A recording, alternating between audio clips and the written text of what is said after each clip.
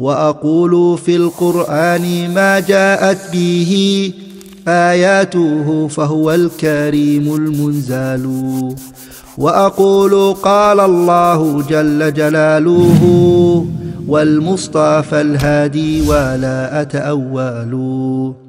الحمد لله رب العالمين والصلاة والسلام على عبد الله ورسوله نبينا محمد وعلى آله وصحبه أجمعين. Assalamu alaikum wa rahmatullahi wa barakatuh. Welcome to another episode in this series based on the statement of Allah Azza wa Jal, وَقَالَ رَبُّكُمُ ادْعُونِي أَسْتَجِبْ لَكُمْ, and your Lord said, call upon me and I will answer you. There is something in dua which sometimes we hear, particularly, generally speaking, a lot of us hear our dua, when we hear dua extensively, is in Ramadan, when the Imam is making dua in the witr prayer. We hear a lot of times, this is where we hear many of the supplications that people make, and we kind of get a broader understanding of supplication, a lot of us, from that. There is something that the Prophet ﷺ discouraged, and the people, generally speaking, it was something discouraged, and that is to make the request have rhyming, and to kind of form something, they call it a saj'a, like a rhyme, and a sort of a deliberately structure your dua like that. And if that is done deliberately, and a person is kind of dressing up their words to make sure that each word rhymes with the other one, then this is something which is not from the sunnah of the Prophet ﷺ.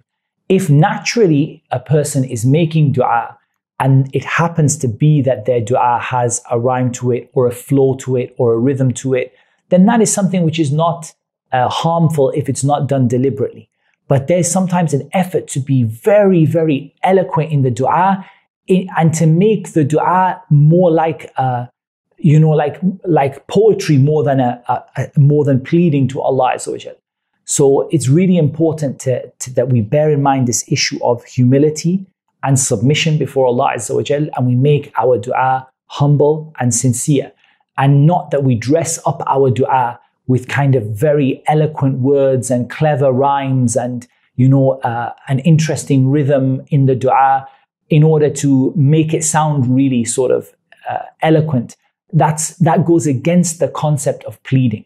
And that's why Imam al-Bukhari in his Sahih rahimahullah ta'ala, he said in Kitab ad-Da'awat, in the book of dua, in which he dealt with the different du'as, Babu ma yukrahu min as-saj'i fi ad-du'a, the chapter of what has come regarding the dislike or the prohibition of as-saj'a, of rhyming and making that rhyme and rhythm in the dua.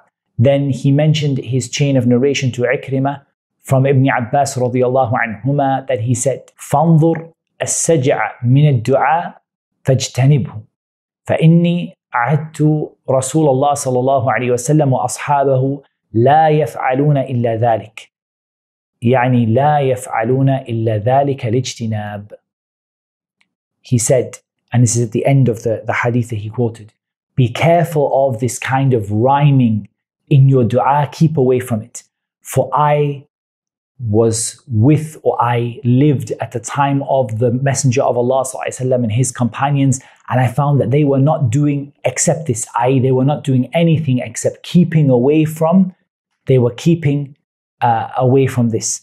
And that is when we say sort of like forming lines like you would form poetry, so that it has a particular rhythm and a particular rhyme and a particular flow.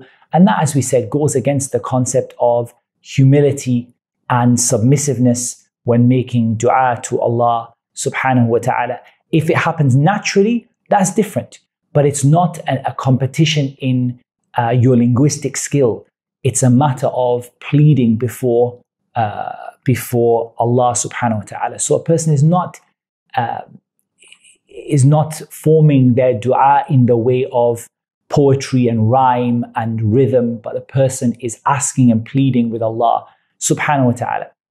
And the reason I particularly mentioned the issue of Ramadan is that the dua in witr in Ramadan, very sadly, for many people, has become almost like a competition in eloquence. And we see that many of the Imam in the Masajid going away from the dua that the Prophet ﷺ used to make and away from the Sunnah, and instead bringing things that no one else has brought and then forming it into rhyme and poetry and rhythm and so on to make it sound really sort of eloquent. And when you go back, you feel that, subhanAllah, if they were to stick to the Sunnah of the Prophet ﷺ, and they were to stick to the dua that the Prophet ﷺ made, it would have been better for them. It would have been better for them. Because this kind of forming of these hugely eloquent, rhyming sentences that have flow and rhythm, it takes away from al-ikhlas and al-khushu' and al-iftiqar, away from sincerity, away from concentration, away from presenting yourself as being poor and needy before Allah Azza wa Jalla. Now, if you imagine, I'm just going to give you an example. وَلِلَّهِ الْمَثَلُ الْأَعْلَى. To Allah belongs the best example. But if I just give you an example of a person who goes before a king and wants to beg the king to spare them, or to beg the king to support them in something, and they go and then they stand there and they present this sort of long flowing rhyme with clever words in it and clever wordplay in it. The person's going to say, the king will turn around and say, are you serious? You came here to, show off your linguistic skills, or you came here to ask me for something. And a person starts rhyming words and making clever rhythms and flowing, making the sentence flow. And then this word flows with this word. And it doesn't sound like the person is genuinely serious and pleading. But if a person naturally is eloquent in their speech, and when they plead with Allah, it has a natural eloquence to it, then inshallah ta'ala, there is no harm in that, bi'idhnillahi ta'ala. Inshallah, there is no harm if it is something natural, that a person has a natural eloquence in their speech, and naturally their words flow very nicely. But for a person to be concentrating more on the flow of their words and less on the content, this is what is meant by the as-saj'a al-madhmoom, the blameworthy kind of rhyming that people do in their dua. Al-Hafidh ibn Hajar rahimahullah ta'ala said, explaining the hadith of Ibn Abbas that we spoke about, he said, وَلَا يَرِدُ عَلَى ذَلِكَ مَا وَقَعَ فِي الْأَحَادِيثِ الصَّحِيحَةِ. He said, this is not contradicted by what has been found in the authentic ahadith, i.e., a certain degree of eloquence in dua in the ahadith which are authentic from the Prophet sallallahu alaihi wasallam. لأن ذلك كان يستر من غير قصد إليه. Because that used to happen without the Prophet sallallahu alaihi wasallam deliberately sort of concentrating upon forming that. ولأجل هذا يجيء في غاية الانسجام كقوله صلى الله عليه وسلم في الجهاد اللهم منزل الكتاب سريع الحساب هازم الأحزاب. He said, that's why sometimes you find a hadith which contain dua from the Prophet ﷺ that contain this kind of eloquence that just comes naturally.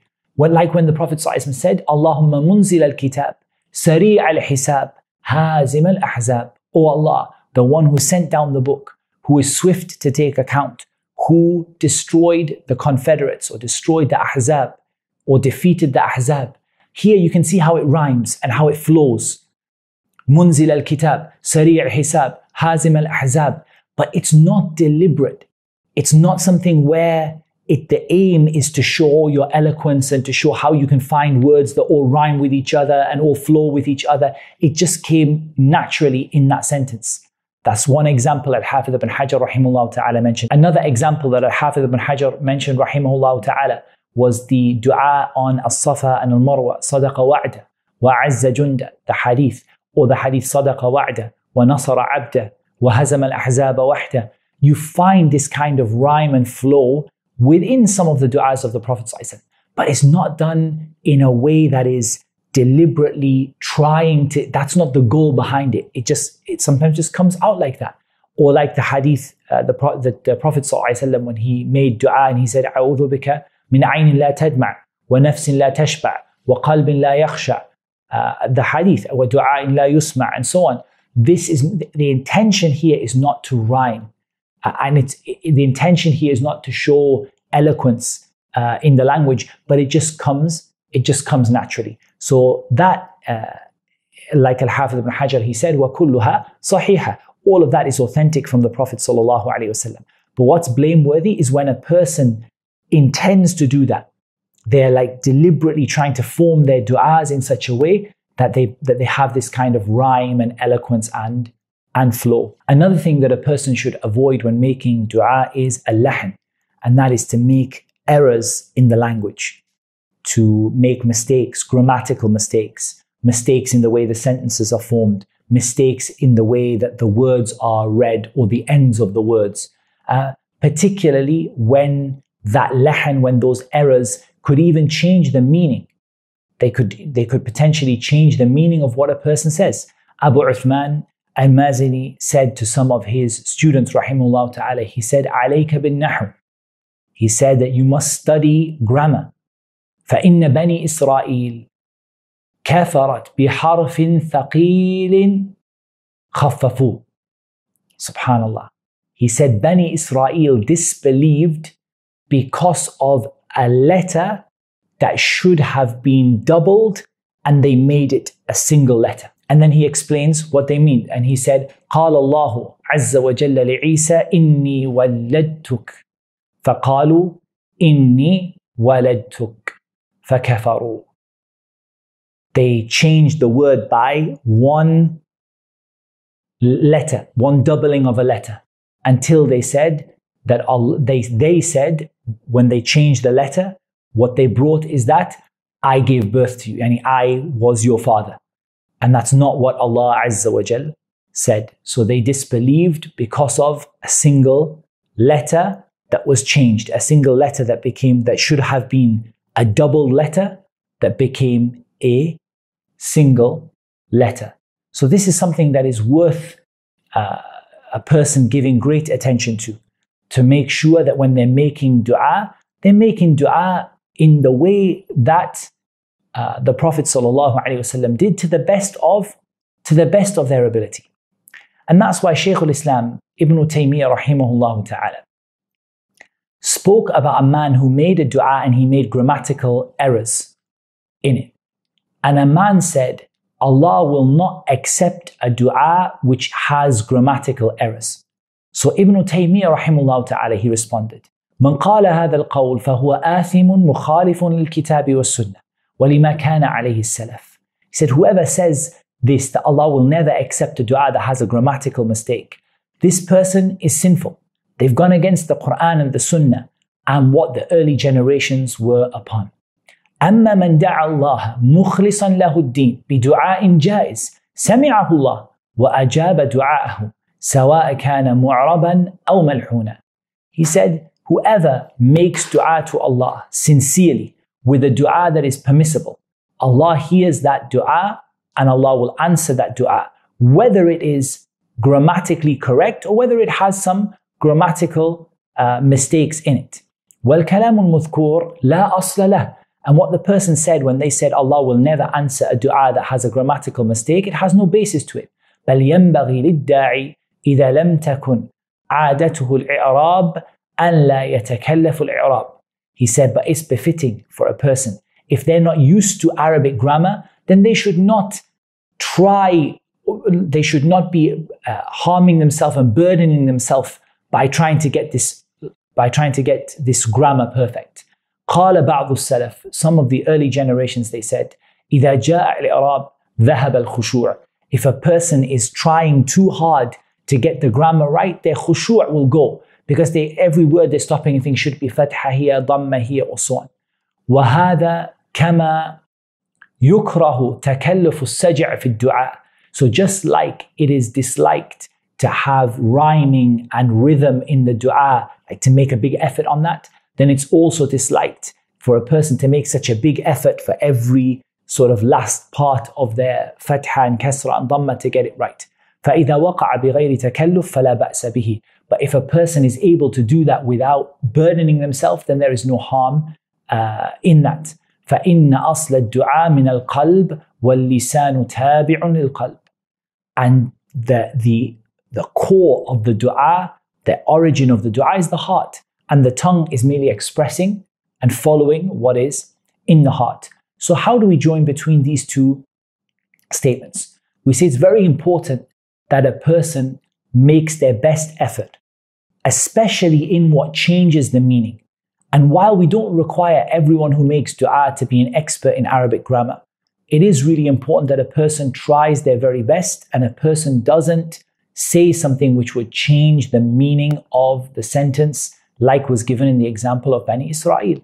At the same time, expecting perfection in grammar, especially when it takes a person away from their khushu' and concentration, that's also not something that is required from you, that you should be, for example, an expert in Arabic grammar or a scholar of Arabic grammar before you can make dua. Rather, that would exclude the majority of Muslims from being able to make dua. But a person does their best. They try not to say something that would change the meaning, and they try not to allow themselves to become so focused on some element of language like eloquence or rhyming or grammar that they end up losing the heart from the dua. There are now a couple of things that I would like to sort of conclude our discussion on etiquettes of dua with. And this relates to who you make dua for in your dua. And one of the greatest things that you can do is to make dua for other Muslims when you're making dua for yourself. And that has an evidence in the Qur'an, it has an evidence in the Sunnah of the Prophet sallallahu alaihi wasallam. As for the Qur'an, the statement of Allah Azza wa Jal, وَالَّذِينَ جَاءُوا مِن بَعْدِهِمْ يَقُولُونَ رَبَّنَا اغْفِرْ لَنَا وَلِإِخْوَانِنَا الَّذِينَ سَبَقُونَا بِالْإِيمَانِ.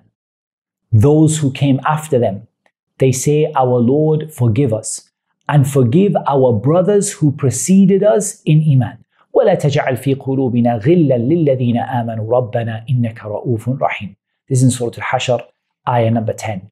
Notice how they make dua for themselves and they make dua for themselves and they make dua for their brothers.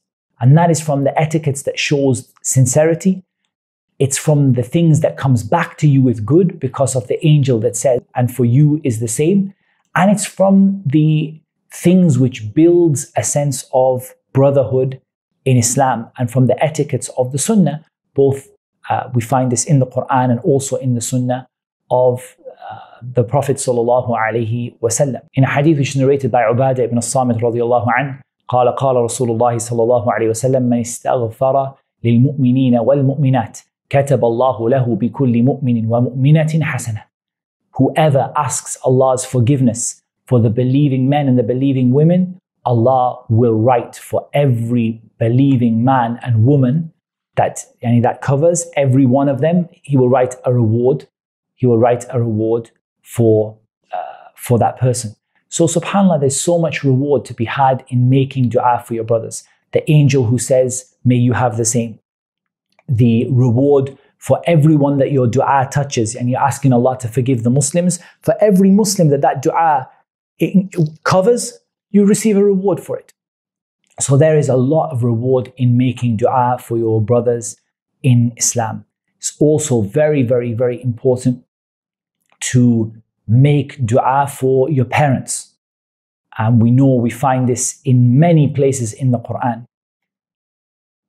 Such as the statement of Allah Azza wa Jalla, وَقَضَى رَبُّكَ أَنْ لَا تَعْبُدُوا إِلَّا إِيَّهُ وَبِالْوَالِدَيْنِ إِحْسَانًا إِمَّا يَبْلُغَنَّ عِنْدَكَ الْكِبَرَ أَحَدُهُمَا أَوْ كِلَاهُمَا فَلَا تَقُلْ لَهُمَا أُفٍّ وَلَا تَنْهَرْهُمَا وَقُلْ لَهُمَا قَوْلًا كَرِيمًا وَاخْفِضْ لَهُمَا جَنَاحَ الذُّلِّ مِنَ الرَّحْمَةِ وَقُلْ رَبِّ ارْحَمْهُمَا كَمَا رَبَّيَانِي صَغِيرًا. Surah Al-Isra, between ayah number 23 to ayah number 24.